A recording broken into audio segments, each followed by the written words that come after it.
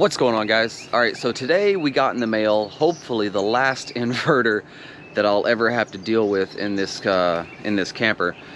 We got the GoPower 3000 watt inverter charger. It is sitting right there. We're gonna do an unboxing here in just a second, and then I'm gonna be installing it in the camper. So stick around for all the goodies. Be right back. All right, brand new packaging. Okay.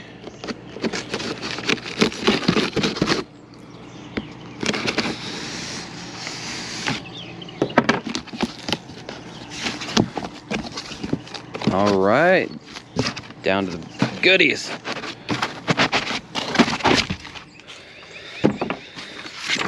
There she is. 3,000 watts of glory right there. Let's see. So we got some end caps for the positive and negative there. This is the battery temperature sensor for the charging aspect of this, so that it won't charge your batteries whenever it's too cold. This thing's pretty heavy, so I can't pull this out one-handed, so let me get it out, and I'll be right back. All right, we got her out of the box. This thing is every bit of the 50 pounds or whatever. Very sturdy, solid material. Let's take a walk around. Here's the panel right here that you undo to connect your wiring for your AC lines. Looks like you have resettable breakers for the 50 amp input and output for those AC lines. Got the back side.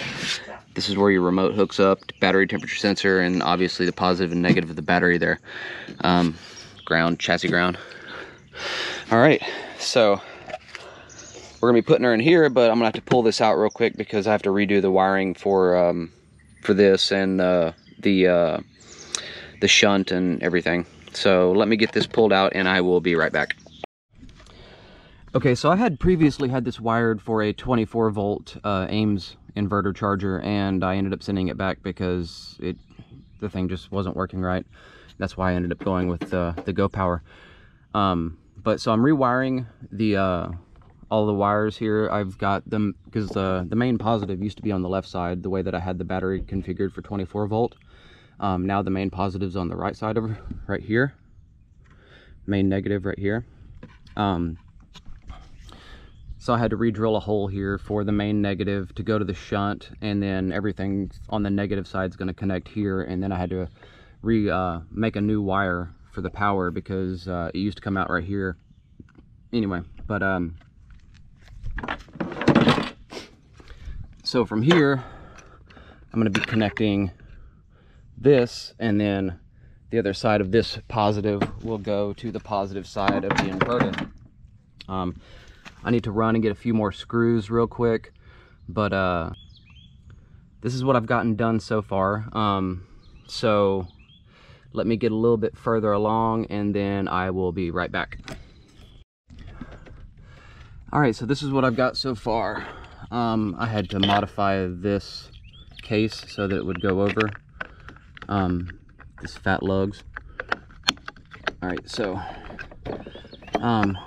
fuse covered up. I have my balance meter right here. I have my shunt that I still need to connect the negative that goes from here to here on the inverter.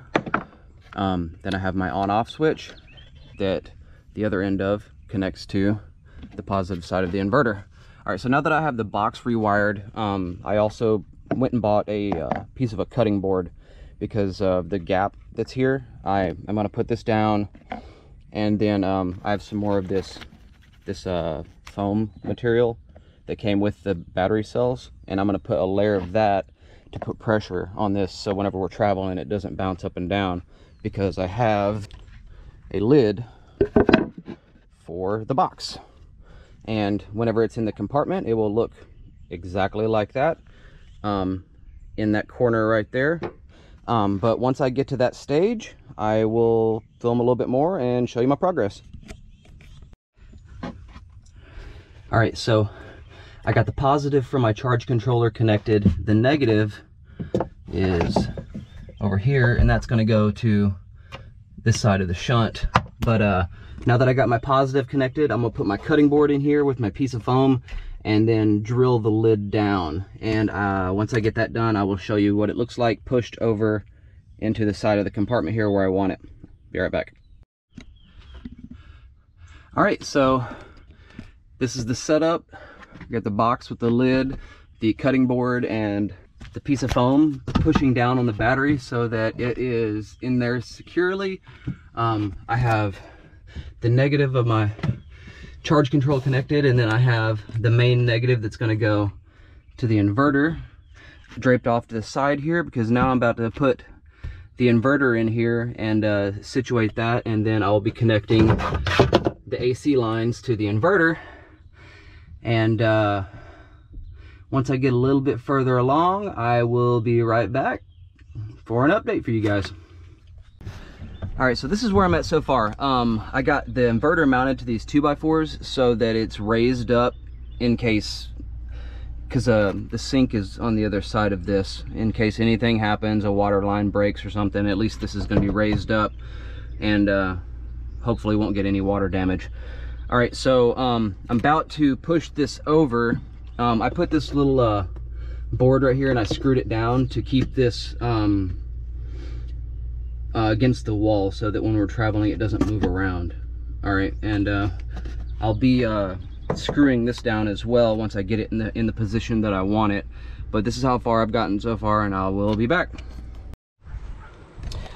Now, all right, because our inverter is a automatic transfer switch charger inverter, what I need to do now is I have to tap into shore power, which connects to this right here, and I need to run this 10-3 straight back to the inverter, and then have another one of these 10-3, 10 meaning it's 10 gauge by 3 wires, back up into the breaker panel. So shore power will come in and go through to my inverter charger combo first, and if we're connected to shore power, the shore power will charge the lithium iron phosphate battery, and if we're not, it'll reverse that and we'll run off the batteries. All right, so that's what I'm doing right now. I just disconnected this wire right here. This is the new one. I need to strip it back and screw the appropriate wires into the appropriate terminals, and you can see they're color coded, so you can't really mess it up. All right, so let me go ahead and get this these wires screwed in, and I'll be right back. All right, and you're gonna get them screwed in just like so, and as you can see, black on black, white on white, and green on green. And then you're just gonna put all of this back together the way that you took it apart, snake it back in the hole, and recalk it so you don't have any water leaks. All right, once I go around to the other side, I'll be right back. All right, so this is the 10-3 that is coming from the output of the inverter. I ran them together so they both go under the camper, and that's the one that's going to go to the input of the inverter, because you can see it's on the back side of that 30 amp RV plug. And this one coming in from down there in that hole underneath the shower, I'm going to have to bring in through this hole right here and connect to this top breaker right here, the neutral bar and the ground bar. So let me get that hooked up and I will be right back. Okay, so you can tell it's these a little bit fatter wires right here. Those are my 10-3 that is coming from my inverter. And I am going to, they're all hooked up now, so I'm about to plug shore power back in and see if power flows through that inverter charger like it is supposed to. All right, let me go do that and I'll be right back and show you. All right, so this is a 30 amp service camper, so we don't need to use both of the hot legs. So you're gonna have your hot leg, your neutral, and then your 2 grounds connect over here for the in, and then the out, hot leg, skip 1, and then neutral, and then the ground for the out. So your 2 grounds are right there, and then that's how you wire the AC side for this for 30 amp. For 50 amp service, you would use the other hot leg there for the in and the other hot leg for the out. All right, so I'm almost done. I just need to screw down these 2x4s so whenever we're traveling, this doesn't bounce around. I have my battery monitor hooked up, and I have my remote for this inverter hooked up. I don't know where I want these. The wire for the Renogy battery monitor is really short. So I'm thinking maybe I'll just mount it on the inside of the camper, just on the other side of this wall, in the kitchen area for now. That's the one drawback of this thing. For the price, you would think they'd send you a long enough wire like the GoPower does for theirs, but they don't. So everything's working right now. As you can hear, the AC is going, so power is coming through and out of the GoPower, so it's working perfectly so far. I think that's it. If I think of anything else, I'll go ahead and film it before I edit and upload this video, but it's pretty simple, guys. Anyone can tackle this. Even building the battery is really simple. I'll probably catch a lot of hell about the battery though, because I didn't use a BMS. But everything that I have is programmable, from my charge controller to the GoPower, and I have the parameters set so low that it's never going to get overcharged, or it's never going to get discharged too far. So you know, it's my setup. Roast me if you want, I don't really care. But I'll give you an update, you know, probably like a month or two in of using the system and everything. But any questions, comments, concerns, leave them down below. As always, guys, thanks for watching.